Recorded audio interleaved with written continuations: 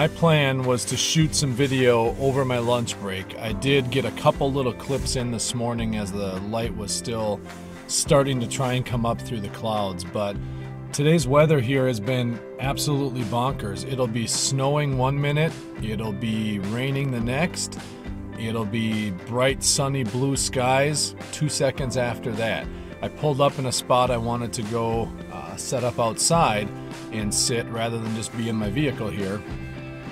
And I pulled up, it started snowing, and the time it took me to set up my camera here, we're fine. We've got blue skies coming back. It's very windy out today.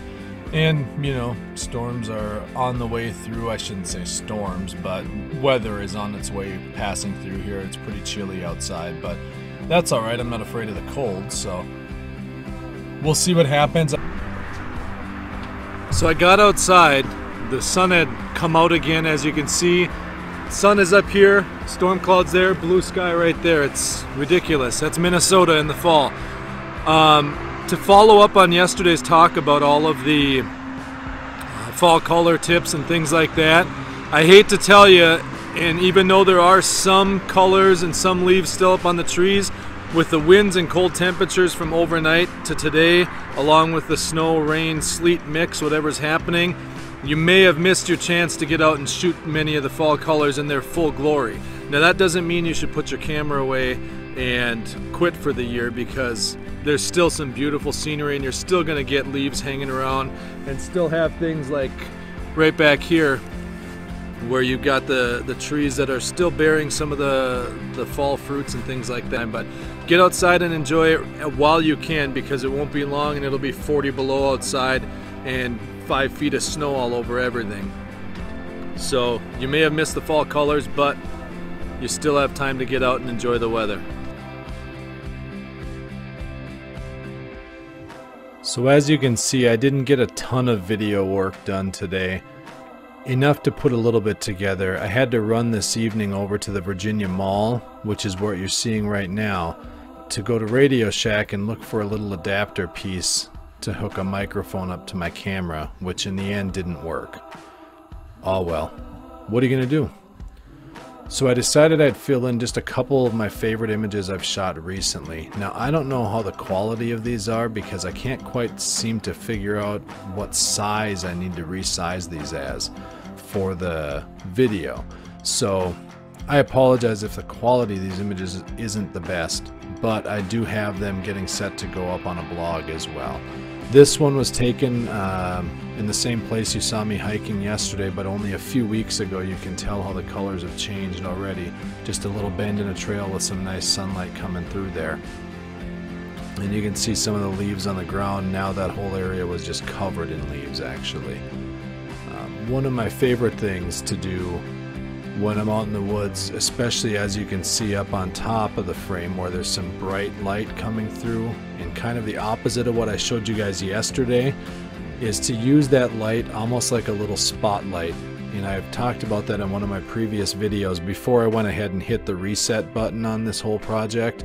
But I'll use those little spotlights to just really bring attention to and focus on small details, especially down low and through the trees and things you're going to find under your feet that you may not ever actually look at. So this, of course, just a small mushroom hidden under some branches there. Just a good reminder to always keep your eyes open while you're looking.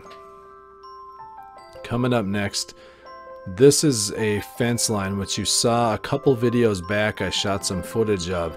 Honestly, I wasn't pleased with the footage I got out of that camera, the Nikon D3300 I was using. But the picture here came out really good. I've added a little bit of some color treatment to it because it was a little bit pale through that scene. But ended up being a really fun image that honestly I'm looking at possibly putting up on the wall here at home. I've got a couple other prints I want to get made to decorate my office here at home as well as my office at work. So it's always so tough though, because it's kind of like choosing your favorite child. You want to get just your best prints or your favorite prints and put them up, but how do you pick your favorite? This shot though might be up on my list. The other morning after I dropped the kids off, when I shot the video and had you guys looking at some of that amazing sunlight, this is one of the images I grabbed that morning. And honest to Pete, I knew when I shot this, the light was perfect, the colors, the greens matching the golds and oranges in the sky. There's just everything about this so much that I love. It's just the epitome of a brilliant fall morning. Crisp, cool air, you can feel it, but that golden sun bringing a little warmth to the scene as well. So I hope you like these pictures. Again, I apologize for the quality, but I'll get the hang of it. Alright guys, there you have it. It was a pretty short video today, but I kind of like how it flowed. This is probably more what will happen during the weekdays when I've got to work all day and then take care of other stuff through the evening until I can get going. I just don't have as much time to get out, but I do like the idea of sharing just a couple of my recent photos with you here and there and being able to talk a little bit about kind of the story behind it, the when, the where, the why, whatever you want to call it. So it's something to look for, and hopefully something you guys enjoy seeing as well.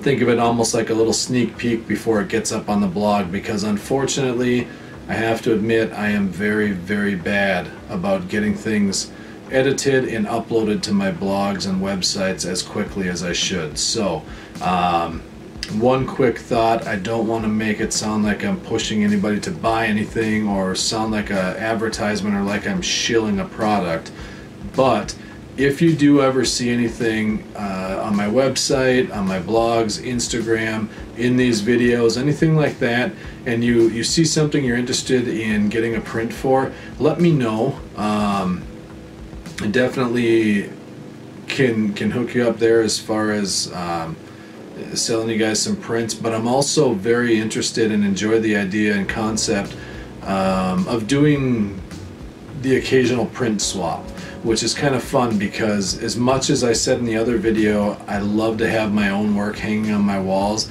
It's really hard to choose what I want to see of my own hanging on my walls, because we're all so critical of our own work that 3 days after we do it, we're ready to look at something else, and we think whatever we shot last week just stinks, and so we're always so hard on ourselves. It's hard to pick a specific print or set of prints to make of your own work. So by doing a print swap, it's interesting to see what other people choose and decide they want to have up on their walls, while at the same time you get a chance to enjoy and have some prints from other photographers out there. And it's always amazing to be able to surround yourself with other people's work that inspires you or that you enjoy. I apologize, my furnace just kicked in, so hopefully it's not too noisy in here. I'm not going to talk too much longer anyways. I wanted to just give one quick book recommendation of my own, not just for you photography fans out there, although it is pretty cool for that as well, but also a neat story and a neat look at a small town. The book is called, if you can read it here, I'm not sure if it'll show up, it's called The Oxford Project. It's photographs by a gentleman named Peter Feldstein, or Stein, I'm not sure how to pronounce it, my apologies if I got that wrong. And the text is by Mr. Stephen Bloom. And basically what this is, back in, it says 1984, the photographer went to this small town of Oxford, Iowa. There's, at that time, 676 residents in that town. He photographed 670 of them. So basically he took pictures and portraits of the entire town, minus 6 people.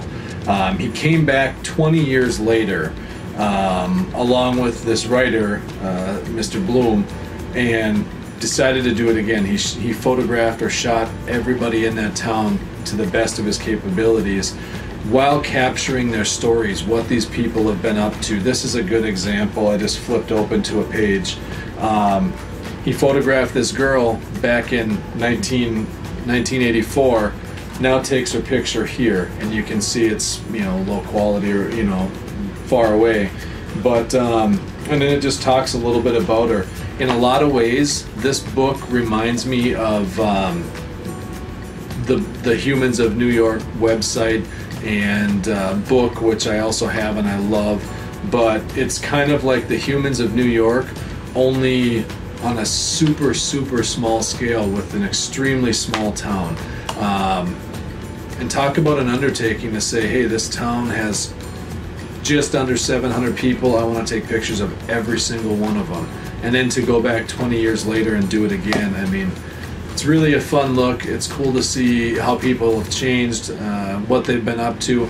I've read and reread this a few times. I got it as a Christmas gift from my good friend Than a few years back, and it's one of the gifts that keeps on giving. I like to dust it off and pull it off the shelf, you know, at least once or twice a year here, and flip through it and just enjoy the stories. I don't necessarily now read it cover to cover anymore. I might flip through and read one or two people's stories or things like that, but I do recommend it if you're a fan of photography, a fan of kind of that Humans of New York style of look. It's not quite the same, but kind of similar. And this guy's a documentary photographer. It's won a ton of awards, so not that I'm paid by them, nothing else. I just wanted to recommend it to you because it's something I enjoy. I'm going to let you guys go. I've got just a little bit of work left to do, not just on the video, but a couple other things I'm looking into and working on, getting ready for the wedding this weekend and all of that. So thanks again for coming along on my day. You guys all take care. And from here in northern Minnesota, I'm Dave Swiduk, and wishing you a great rest of your evening, or if you're watching this tomorrow when it will be, a great day. You guys have a good one. Take care.